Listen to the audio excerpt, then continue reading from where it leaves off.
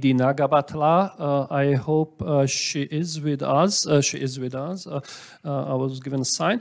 Nidhi Nagabhatla is a senior fellow and cluster coordinator at the UN University and in nature, climate, and health issues in Belgium, and she's a sustainable science specialist and system analyst with a long experience and had led, coordinated, and implemented transdisciplinary projects in various geographic regions in Africa, in Asia, Africa, Europe, and America.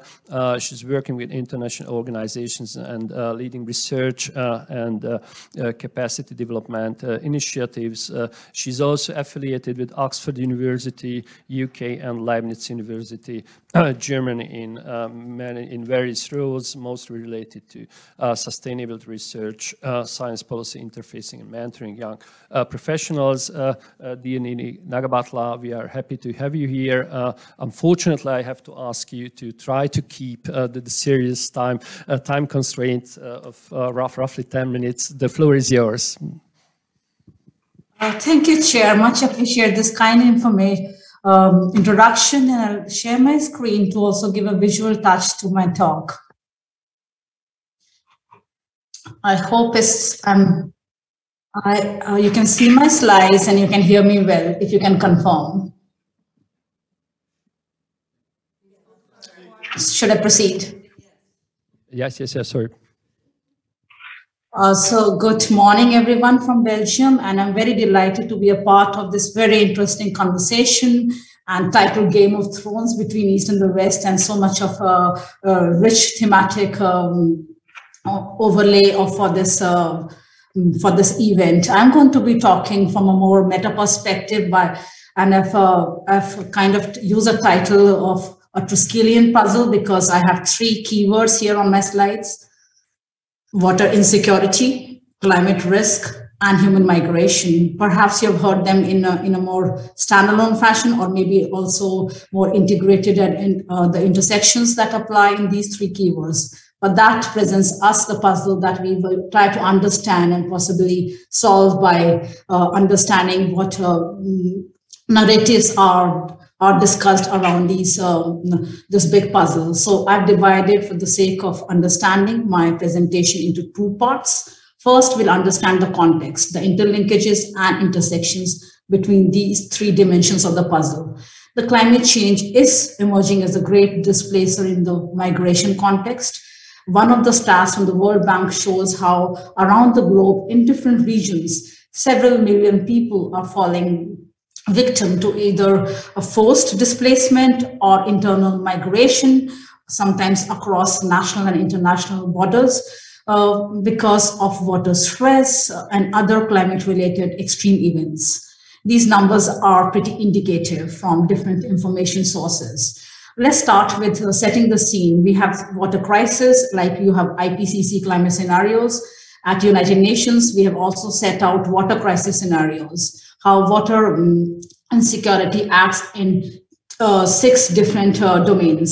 Of course, the larger water scarcity because of less water availability, water-related disasters, so the water-climate intersection, of course, the water sanitation and health issues or challenges that may apply to several countries, and we have substantiated with trends and patterns based on qualitative and quantitative information.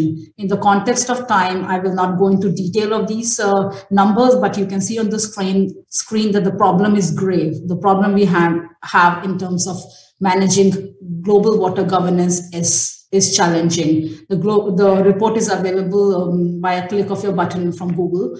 The water security framework from the UN Water and different UN agencies outlines the need for making water management more transdisciplinary, more multidisciplinary by incorporating aspects like financing, peace and political stability, more emphasis on governance, and move away from demand-supply equation. That is very much currently integrated in many states and communities worldwide. Just allocate water to different sectors, municipal, agriculture, household. So move away from that mentality. Look for a long-term water security vision that encompasses elements of peace and political stability. Immediately you can see and read that the water discourse and the water narrative is going beyond its conventional boundaries. The human right to water and sanitation, resolution 64-292 around 12 years ago, was again a milestone in pushing that agenda to move away from the conventional demand supply narrative. And while many countries have not yet plugged this into their own national planning and policies, giving barriers like financial resources, capacity, technical and human, and technology to fulfill these goals. As you see on the screen, the indicators are very specific. Sometimes it's quantitatively underlined very clearly. For example, if you have to go more than, if your water collection time for your household need is more than 30 minutes, then your human right to water and sanitation is violated. But of course, we are far from these goals. UN is also taking a leading, sort of steering this agenda by producing World Water Development reports every year. I specifically picked from the report from 2019 because while we were compiling this report, there were very touching facts that we came across, and one of this was that many people are left behind in the water governance. And that is the reason some of these people are also forced to migrate, because their basic needs are not fulfilled. And you can, this is an oversimplification. We have stats to back this, but world's most vulnerable and poor pay more than rich for clean water. And of course, there is a lot of outreach and messaging from different international agencies and nations and member states of the UN to fulfill human rights to water, to ensure that the spillover impacts, including migration, is managed effectively. So promoting engagement and equity is the overarching goal, but water for all, whoever you are, wherever you are, water is your human right, is pretty much a part of the Sustainable Development Goal agenda. A quick glimpse into climate crisis, and I'm sure I don't have to say a lot. You read it daily in newspapers, see it on the TV, or have a coffee conversation with your friends and colleagues about climate crisis. Is picking up in the geopolitical forums, in high level member state discussions, and two newspaper headings from two different countries. One quoting from India, where in the peak of the heat wave at 50 degrees, people are forced to conduct their daily duties because there are no other systems, or there are no other social support systems that can support them as an adaptation measure. And the New Scientist quoting from Sydney, where last year in 2021, the peri-urban communities experienced more than 10 degrees of temperature increase, in 10 degrees of average temperature in the city. So these may be numbers, but the cascading impact of these numbers are multidimensional. Increase of even 2 to 3 degrees can cause you anxiety. The anxiety at a household level can lead to household conflicts. Anxiety at a societal level can lead to some other kind of spillover impacts, conflicts. And climate emergency events are now becoming popular both in the developing and the developed world. And you can see one such gathering from Europe on the photograph. Now let's kind of quickly build a case for migration. This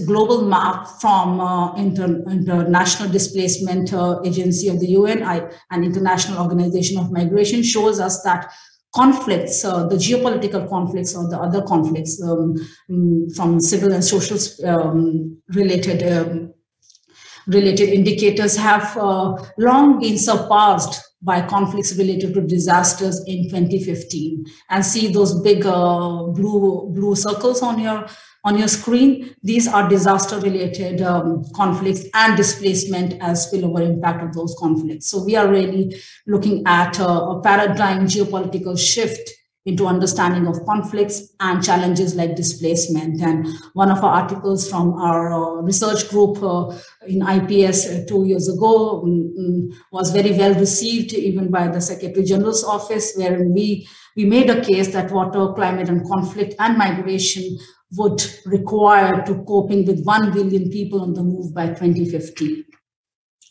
The agency of the UN is really putting a lot of effort to collect data, because data is crucial and it forms is in the center of evidence package for international and national policymakers to make a case for migration within the water crisis and the climate crisis discourse.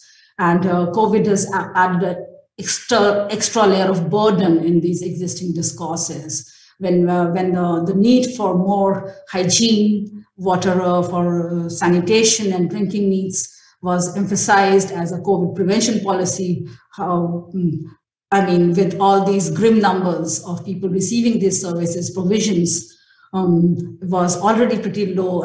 This was an extra layer of burden, but also an opportunity for countries to relook and re-strategize of fulfilling the water-related goals. So both a challenge and a strategy. With that context, let's move to part 2.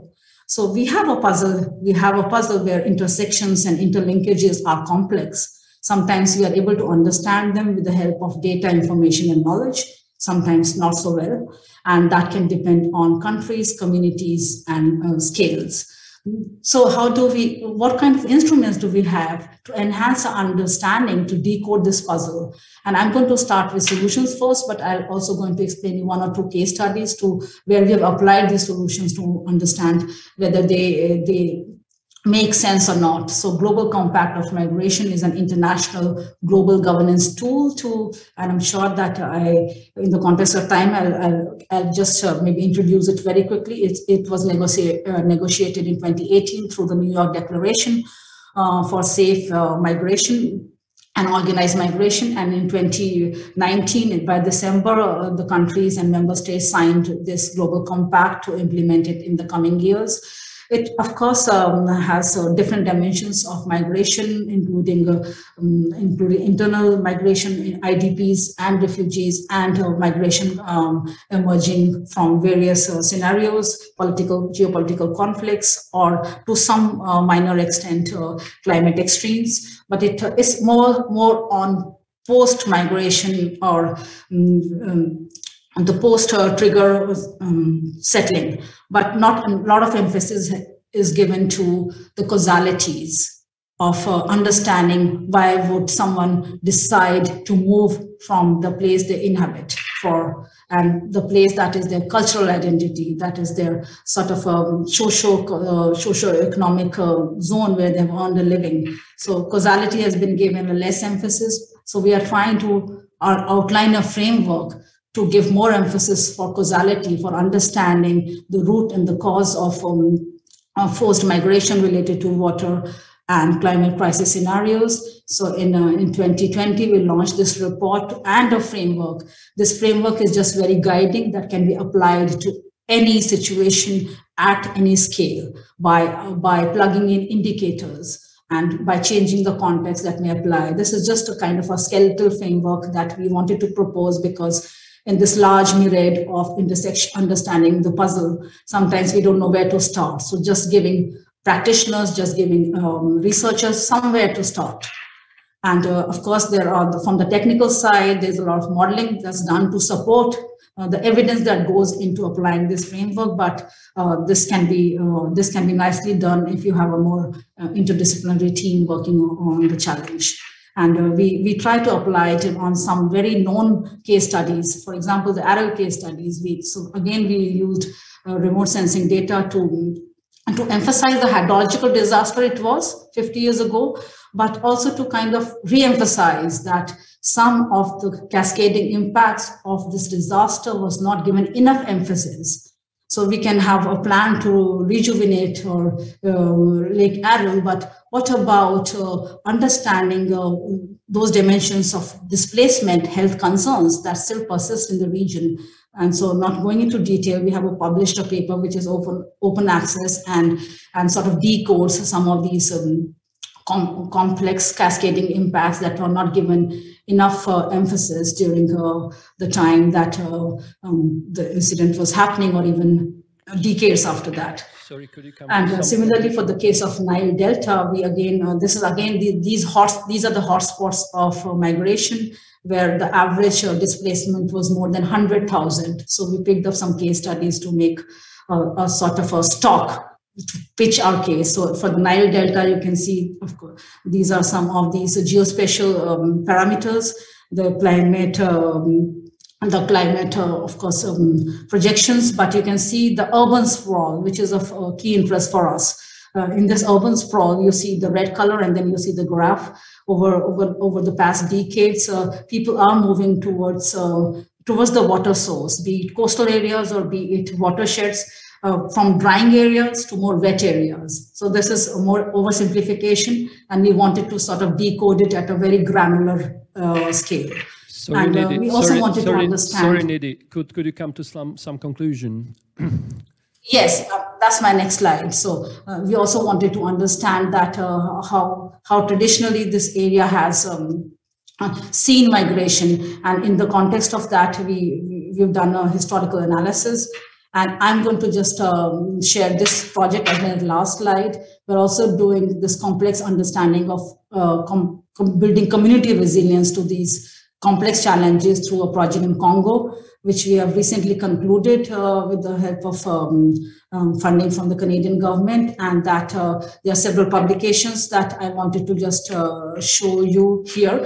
They are available if you want to learn more about this case study, and I'm happy to answer any more questions in the comment session if that is allowed. And thank you again. Thank you very much for the very interesting presentation.